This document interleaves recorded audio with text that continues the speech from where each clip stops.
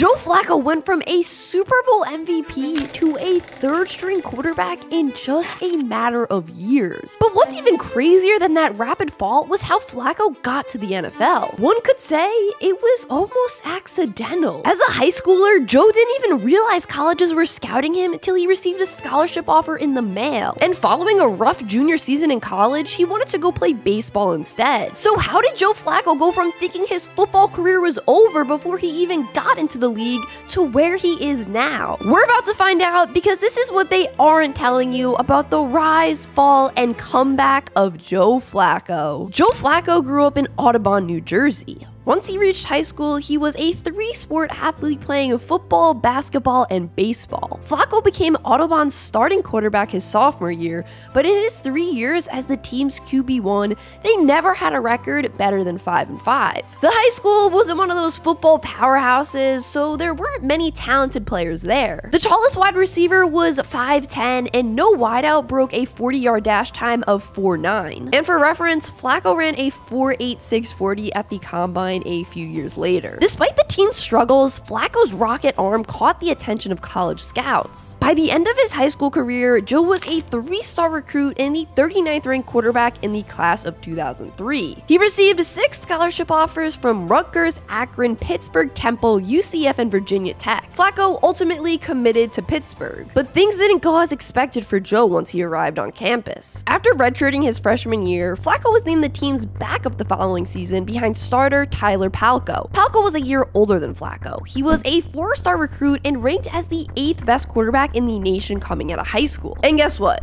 He lived up to the hype. In his first season as the Panthers starter, he threw the most touchdowns in the Big East and was named the team's MVP. In spring of the following year, Palko was named the team's starting QB yet again. Flacco felt he would never see the field with Palko there, so he decided to transfer. But the thing is, Flacco didn't transfer to an FBS school. He transferred to a school a level below that, Delaware, an FCS school. Also, sorry guys, my voice sounds super nasally and disgusting. I've just been sick for 5 days and haven't been able to talk, but you know, the first thing I gotta do when I get my voice back is record an in-depth video on the career of Joe Flacco. After arriving on campus in 2005, Flacco had to sit out for the whole season due to transfer rules.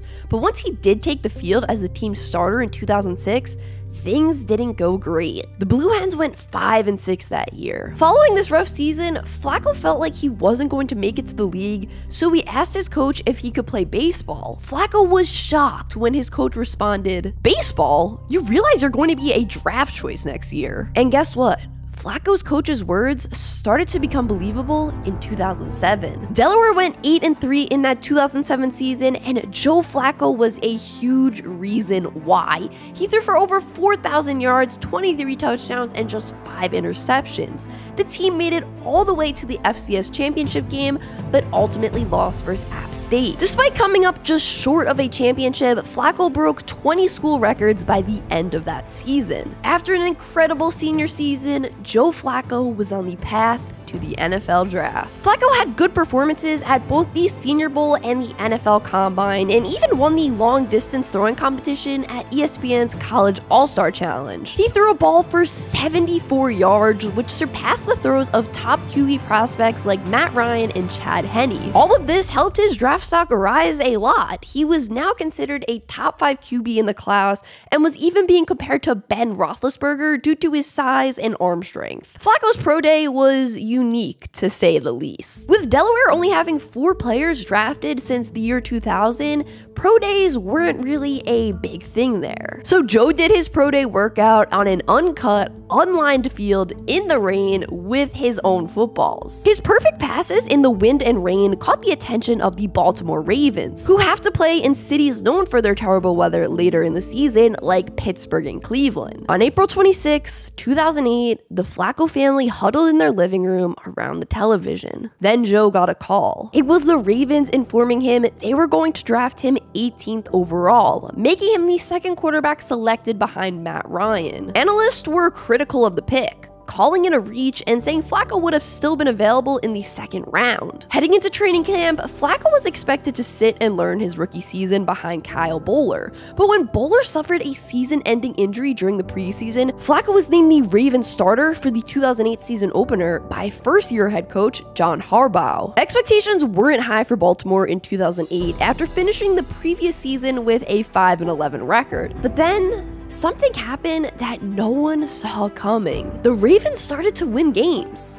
and a lot of them. Flacco and the Ravens finished the 2008 season with a shocking 11-5 record and clinched a playoff berth as a wildcard team. In the first round of the playoffs, the 6-seed Ravens were set to face off with the 3-seed Dolphins. Despite being the lower seed, the Ravens won 27-9 and were on to the divisional round where they would have to play the number 1 seed Titans. Yet again, the Ravens pulled off the upset and won 13-10. After this win, Flacco became the first rookie quarterback in history to win 2 playoff games. Baltimore was in the midst of a magical playoff run and were only 1 win away from making it to the Super Bowl with both a rookie head coach and quarterback. But to make it there, the Ravens had to take down their rivals, the 2-seed Pittsburgh Steelers, in the AFC Championship game. With just over 4 minutes left, the Ravens were down 2 on their own 29.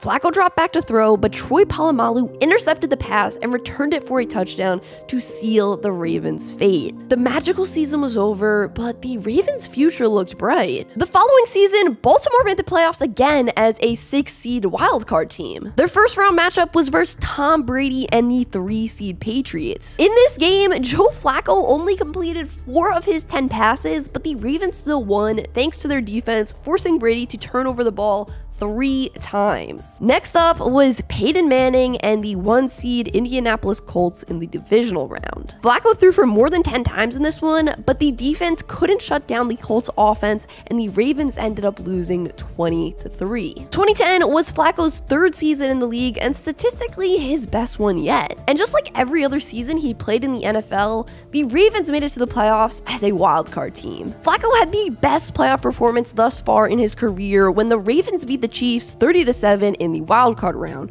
but regressed the next week when the team lost yet again to the Pittsburgh Steelers in the divisional round. Heading into his 4th NFL season, many believed this could finally be the year Flacco made the leap to an elite level quarterback. While his stats for the season were pretty similar to the prior year, Flacco did have some pretty outstanding single game performances, throwing for over 300 yards in 4 games that season. But most importantly, the Ravens were finally able to win the AFC North in 2011. After receiving a first-round playoff bye, the Ravens beat the Texans in the divisional round and were heading back to the AFC Championship for the first time since Flacco's rookie season. The Ravens had to beat the Patriots in Foxborough if they wanted to make it to the final game of the year. Throughout the game, Flacco was actually playing better than Tom Brady, but with 1:44 left, the Ravens found themselves down 3 at their own 20 with 2 timeouts. Flacco led his team all the way down the field to the New England 14 and came this close to throwing the game-winning touchdown. Even though Evans couldn't hold on for a touchdown, Flacco set kicker Billy Cundiff up for a 32-yard game-tying field goal. But this is what happened next. I mean, that wasn't even remotely close. The Ravens season was now over in heartbreaking fashion. Entering the 2012 season, Flacco was still not viewed as elite, and his regular season stats from the season pretty much backed that up. In 2012, Joe threw for 3,800 yards,